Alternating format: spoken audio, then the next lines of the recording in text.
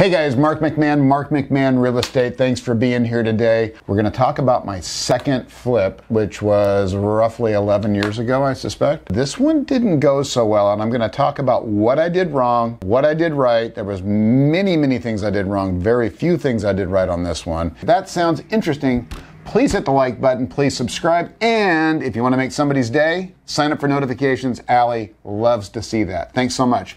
Let's get right into it.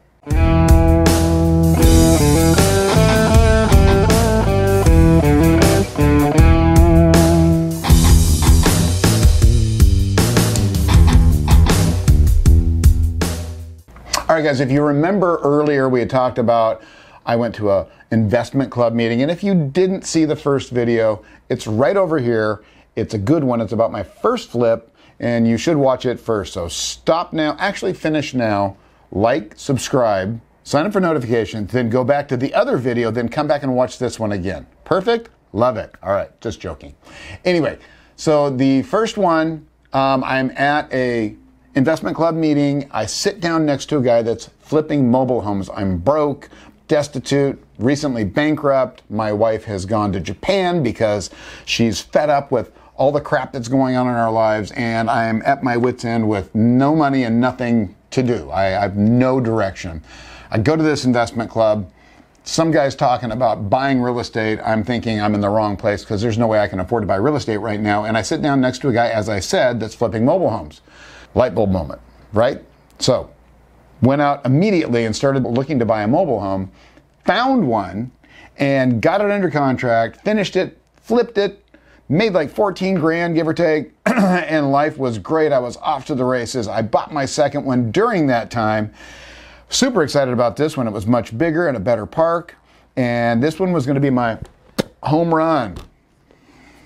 Didn't work out so well, though. So here's what happened. I ended up partnering with that same gentleman that was sitting next to me, and I still have to give him credit for getting me involved in the game, but this second one didn't go well. So I found the deal. I did all the construction. He provided the money. That was pretty much the gist of it. I didn't ever end up making any money on it. I kind of got screwed on this one. So what I want to do right now is I want to kind of go over the numbers and explain the mistakes that I made, and then I want to talk about how you can avoid those mistakes at the end of the video. So put your seatbelt on, and let's start talking some numbers. All right, guys, let's talk numbers. Let's see exactly what I did wrong and how I can fix it next time. So purchase price was $10,000. Rehab was $5K. So we have a total of $15,000 into this project. Here's where it got kind of sticky. Like I said before, I brought the deal.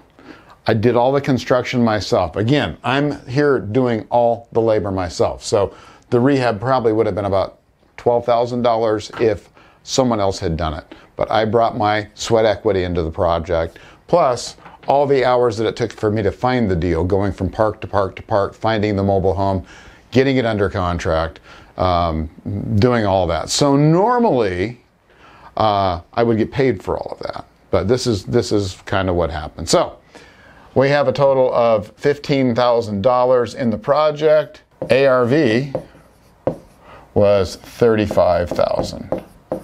All right, so that would leave a total of $20K for profit. Didn't quite work out that way. So we tried to sell the mobile home, and the park manager would not approve anybody. Now, that wasn't my partner's fault. I worked my butt off trying to find a buyer for this and trying to get them approved by the park. That's the one negative about mobile home parks, is that the manager has to approve whoever you sell to. Look, they can have all the cash for the purchase and not qualify at the park because of credit, lack of a job, whatever.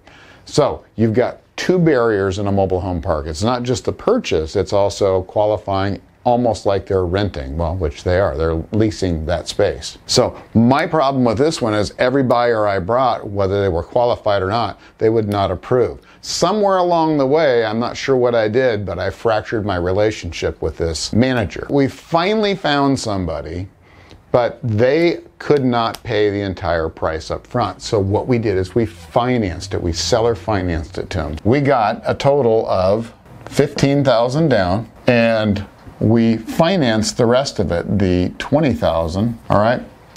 Sounds good so far. They started making their payments, and we were supposed to split the principal reduction. That never happened, unfortunately. I never received a penny from that. Contractually, had we written paperwork up, and I was smart enough to write the paperwork up, we would have made probably, well, $10,000 each plus interest. Unfortunately, that didn't happen. What happened is this person ended up paying and my partner ended up getting paid, but I never actually got any money from it. And stupidly, I never signed a contract with this gentleman. So because I had no money into it, I had no legal right to it. He had bought the mobile home. I got it under contract. It closed in his name. Mistake number one. And then he brought the money in for the rehab and I provided the labor. And because I didn't sign a contract with him stating that I was going to get half the profits, he was able to walk away with the whole thing.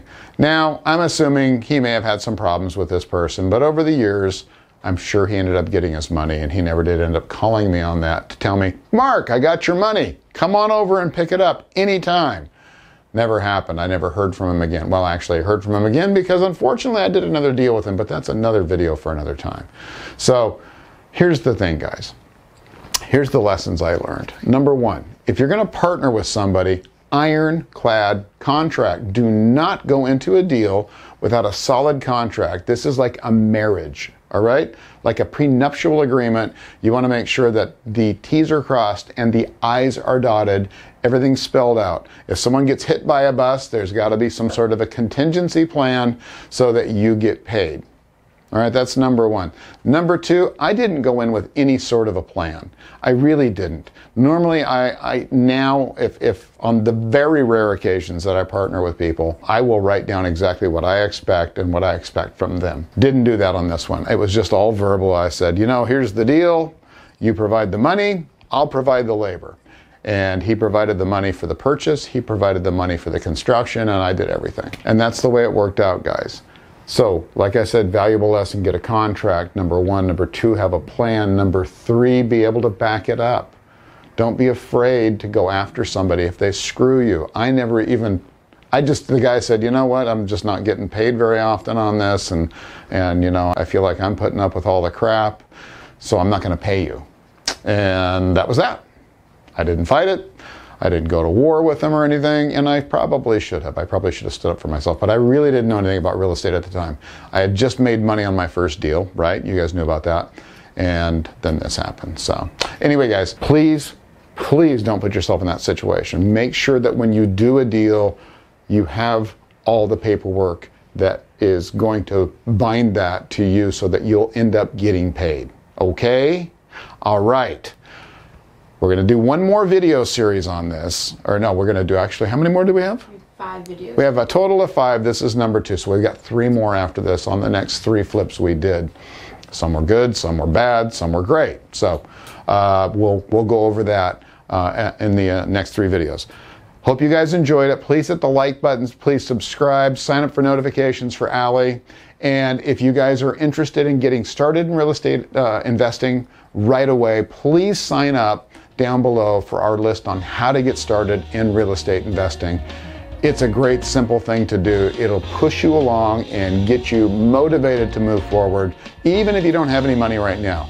All right, guys, have a great one, and I'll see you next time.